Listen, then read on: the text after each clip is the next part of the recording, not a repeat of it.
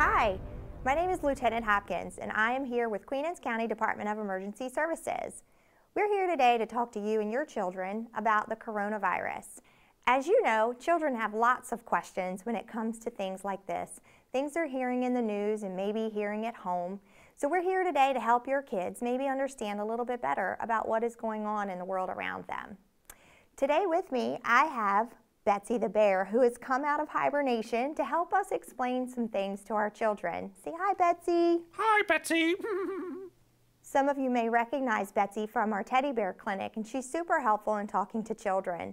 Our goal with the Queen Anne's County Department of Emergency Services is to teach kids to be proactive. So today, we're hoping to give them some empowerment by learning what coronavirus is and how it affects them. The first thing we'd like to talk about today is maybe what is a virus? Betsy, what do you think about that?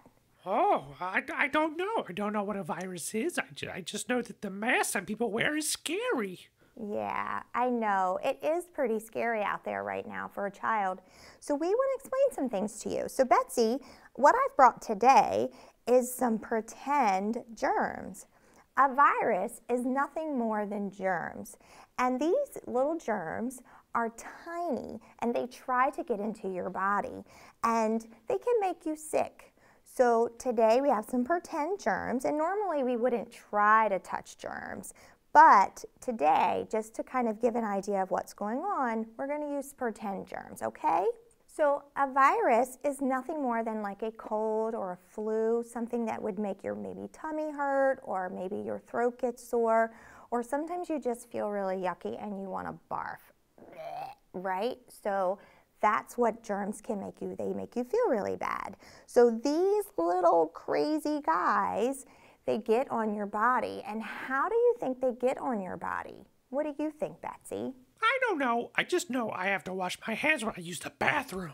Yes, ma'am, you sure do.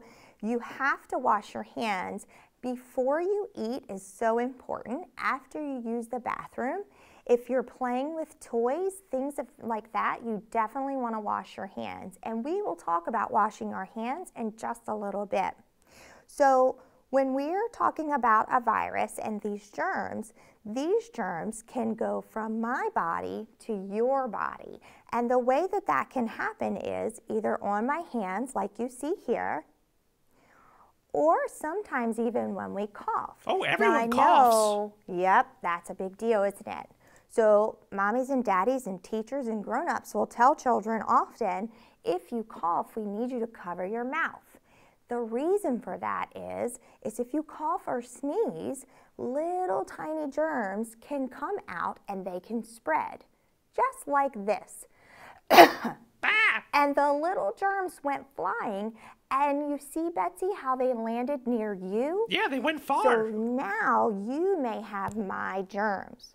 So when we cough, Betsy, and maybe you can do it after me, we want to make sure that if we cough into our elbow or our sleeve way over here. So if I have to cough, that's a good place to catch your germs. Oh, like this? Very good. Very good. Thank you. Now, after we cough or we sneeze and we blow our nose, it is important that we wash our hands, right? And stay tuned, we are gonna wash our hands in just a little bit. I want to talk to you, Betsy, about the masks, because you did say that the masks can be pretty scary. Yeah, don't like them. Yeah, I know they're pretty scary for some kids. But these little germs, like we have here, are pretend little germs. They try to get into our body, like I mentioned earlier. And what we do, I will show you, there's different kinds of masks that you may see people wearing out in the public or in the community or on TV, things that you're watching. I'm going to put my little germs down for now, but I wanted you to see, Betsy, it's nothing more than just people that you would normally know that are wearing the mask. Miss Debbie wears a mask when she goes out in public, and I'm the same Miss Debbie before the mask and then after the mask. So I'm going to show you how I would put it on, just like this.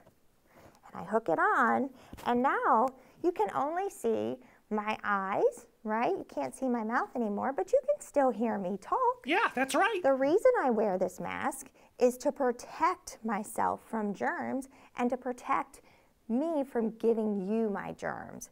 So if you think about our little germs that we brought in, these are the little germs, and they're trying to get into my mask. So this mask, now they want to get inside my body, they can't get in because the mask is stopping it. Do you understand? Uh-huh. Okay. Now, am I scary with the mask on? Well, you look different. I do look really different. And sometimes you may even sound a little different. But it's important to know that it's still the same friends and family that you have underneath of that mask. And it's okay to be scared. That's natural. But the more we see it and the more we talk about it with our moms and dads, the more we're going to feel better about it, okay? Yeah. Betsy, what I did today was I actually brought a mask that you could try on if you'd like. Oh. Would you like to try on a mask? Yeah. We've got a nice big mask that's made just for you. Ooh, pause. Let's give it a try. Look.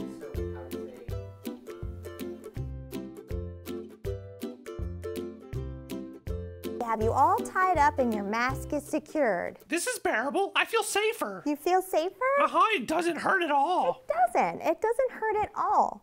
Look, I'll even put mine back on. And you know, there's different kinds. You can have them out of fabric. Yours is actually pretty fashionable.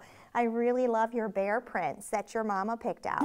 Super cute. Thank you. So we're gonna put our mask back on, and I'm gonna wear mine and you can wear yours, right? You got it. Let's put that on. Does it hurt your ears, Betsy? No, it doesn't hurt my ears at all. Yeah, mine don't hurt either.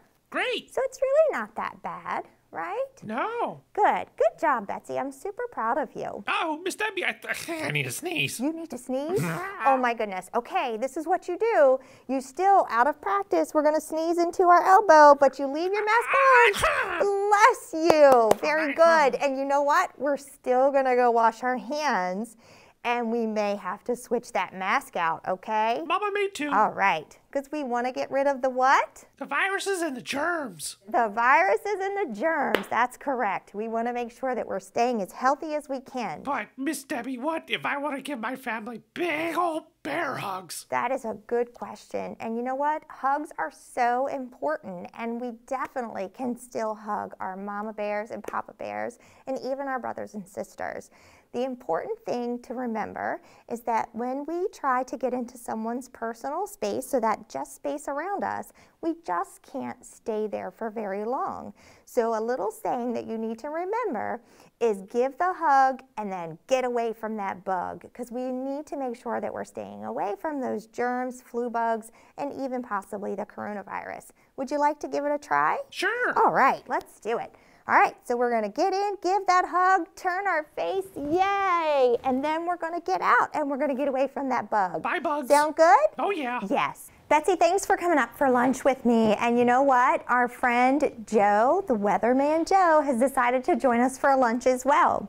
Now, I know you've already washed your hands, Yeah. like we talked about. So you washed your hands, but Joe has not. And we need to talk about how to teach Joe to wash his hands properly. Do you think you could help me with that? Of course. Very good. So we're going to talk about how to wash your hands properly. And for today, parents, we're going to use finger paint. And this is a great way to teach your kids how to properly wash their hands and have some fun at the same time. So we're going to start, and if we were using soap, we obviously would use 1 to 2 pumps of soap. But in this case, like I said, we're using finger paint. So we have our hand model here, Joe, and he has his finger paint on, and he's going to start just by rubbing his palms together and his fingers, and we're going to get all of that blue all over our palms. And then we're going to take our fingers and we're going to interlock them, and we're going to kind of squeeze that soap around. Yep, that's what we're going to do. And then we are going to work on getting that blue paint all over our fingers. So we're going to get our fingers really nice and blue. In the case of washing hands, obviously this would be soap. So Joey wants you to get those backs of those fingers blue. There we go. And we want to make sure that we're paying attention to our fingernails. fingernails is where germs like to hide. So we're going to get those fingernails. We can encircle in the palm, and kind of tickling the palm you can teach your kids. So there we go, and we want to make sure that we get those fingers all nice and blue. Then we're going to go for the thumb, get the thumb nice and blue. And once you're done and you feel like confident that you've gotten everything blue, you're going to go ahead and take care of your wrist. So Joe's going to take a good look at all of his fingers before he's done and make sure everything, I think I see some skin parts there, Joe, so we're going to work on it. And again, make sure that we're taking good care of our fingernails. And once you're all complete, you're just going to rinse from the wrist down with cold or warm water. It does not have to be hot water. And that's it. And while you're doing this, you can sing the happy birthday song. And that, if you sing the happy birthday song slow, you should only have to do it once. If you sing the happy birthday song a little fast, you'll want to sing it 2 times. So as Joe is finishing washing his hands, we're going to demonstrate how to sing the birthday song. And of course, you can use any song you'd like, but the birthday song's a really easy song that kids know. Are you ready, Betsy? Let's do it. Very good. Happy birthday to you. Happy birthday to you. Happy birthday, dear Joe the weatherman. Happy birthday to you. And don't forget, if you sing slow or fast, you may need to adjust 1 or 2 songs. Thank you. We hope you enjoyed. Betsy, we'll see you again real soon, okay?